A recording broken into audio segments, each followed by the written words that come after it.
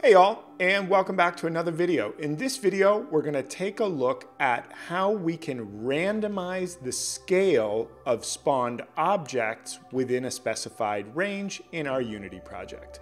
Let's check it out.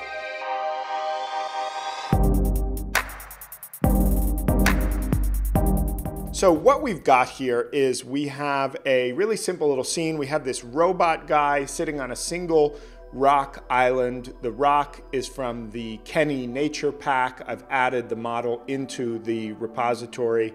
Shout out to Kenny, he's a great asset creator. And so what we are doing here is we're gonna spawn a little field of these rocks. So let's take a look. We can see we're spawning this kind of randomized rock formation. Let's maximize for a second. And if we hit space, we can respawn and get some different rock configurations. I've added a plane with a kind of semi-transparent blue material to simulate water, right? Just to make the scene a little more visually cool.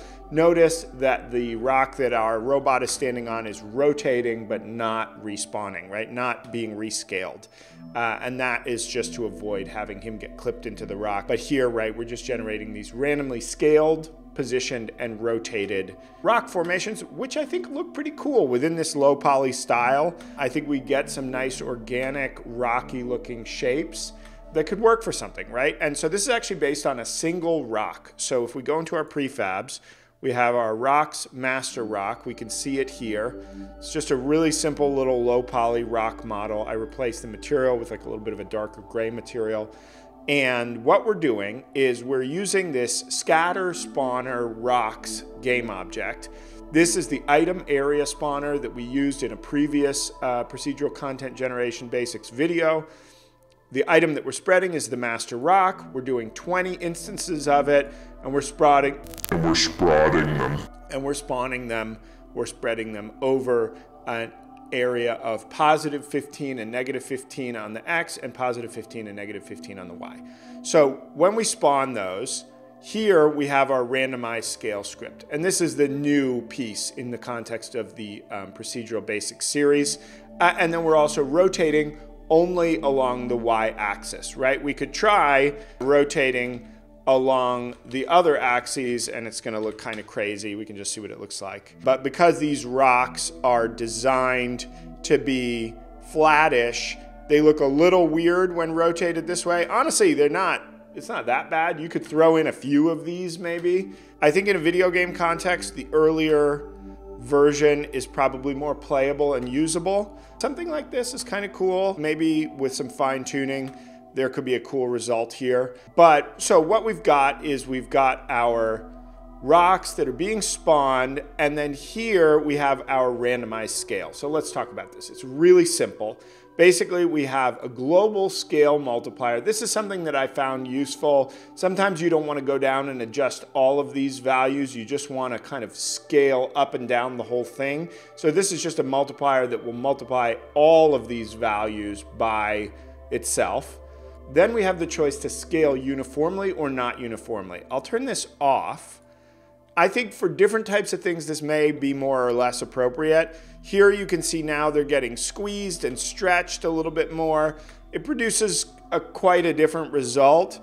Again, some of these might be cool as a mix with some of the more regularly structured ones, right? That could be an interesting option. But I think that this basic form is actually working pretty well. And also in the context of a video game, it's giving us lots of nice flat surfaces to move over, which I think would be good for gameplay as well. So we have the choice of modifying the axes individually, X minimum, X maximum, Y minimum, Y maximum, and Z minimum and Z maximum. Okay, so let's just take a quick look at the code for randomized scale.